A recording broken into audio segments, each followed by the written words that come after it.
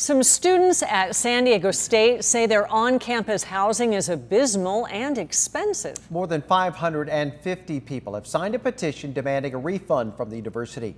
Our 10 News anchor Derek Stahl reports the complaints are coming after a change in university policy.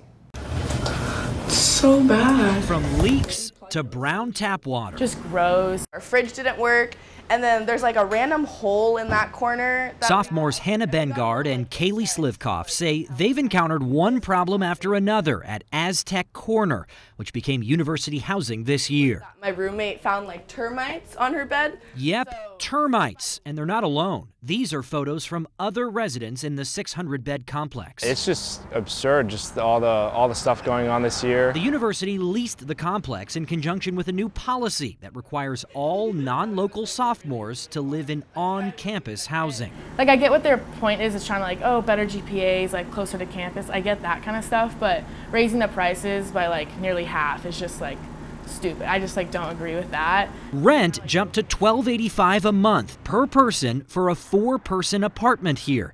It was $784 before the university took over. The raise in price was just completely unreasonable. They didn't do any remodels. They haven't fixed anything. If anything, the apartments are just getting older and they're raising the price for no reason. Students feel the university is charging above market rates because they're not allowed to go anywhere else. They say just steps away in off-campus housing, the cost is hundreds of dollars less. We're all just fed up.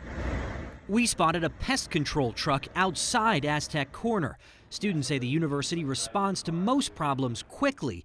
They say the problems just never seem to stop. Derek Stahl, 10 News. In a statement, San Diego State told us the rent includes the market rate set by the property manager and the university's residential education cost. San Diego State says it tracks repair requests to make sure they are completed in a timely fashion, and as there were only 2 cases still open as of today.